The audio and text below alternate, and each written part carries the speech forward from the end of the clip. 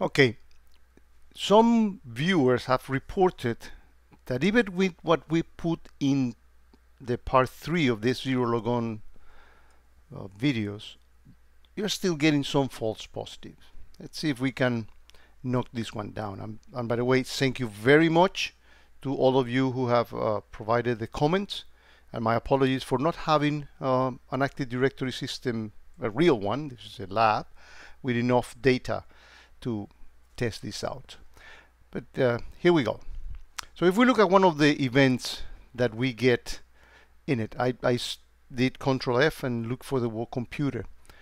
The important thing here is that if this action that the password has been changed and all these things happens on a computer which name is the name of your domain controller, then this is a real thing. Everything else is a false positive, and that's, I think that those are the false positives that you guys are seeing out there.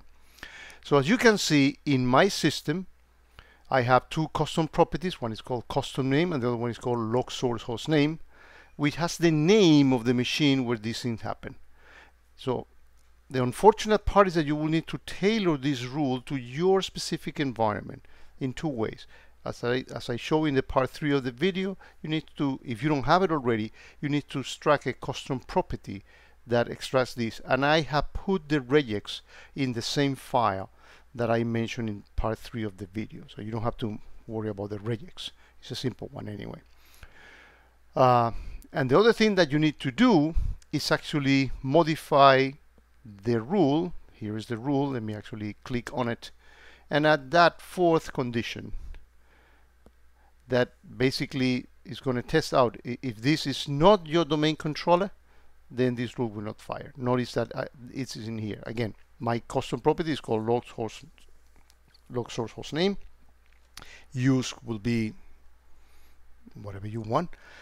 And then you need to put in here the actual name of your domain controller. So in other words, this should not give you a false positive, because if this password change happens in the domain controller itself, then this should be an indication of the ZeroLogon.